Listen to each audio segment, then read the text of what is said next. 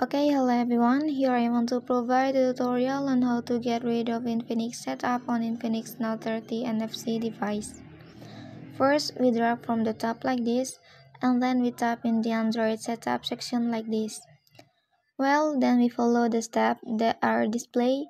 First, we click start like this.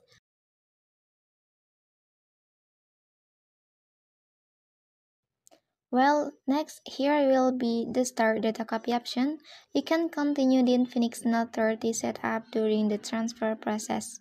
And if you want to copy data from the old cell phone, please tap next. And if you don't want to copy data from your old phone, please select don't copy. Here I will choose not to copy like this. Now we wait for the process to finish, the process of inheriting info. After that we will choose the option to log into the Google account. You can enter your email address to log into your Google account, or you can skip it. And here I will choose to skip like this. Next we will be asked or given the option to protect the phone. Here there are several lock here. I'm going to choose to skip. Now here we will be asked again.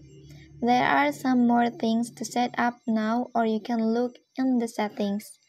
We can set everything in the Infinix Note 30 NFC settings. The process of setting up the phone on the Infinix Note 30 NFC device has been successfully eliminated. That's the tutorial on how to get rid of this Android setup. And this method can also apply on Infinix Note 30 and Infinix Note 30 Pro device. Please press subscribe button for more information. Thank you.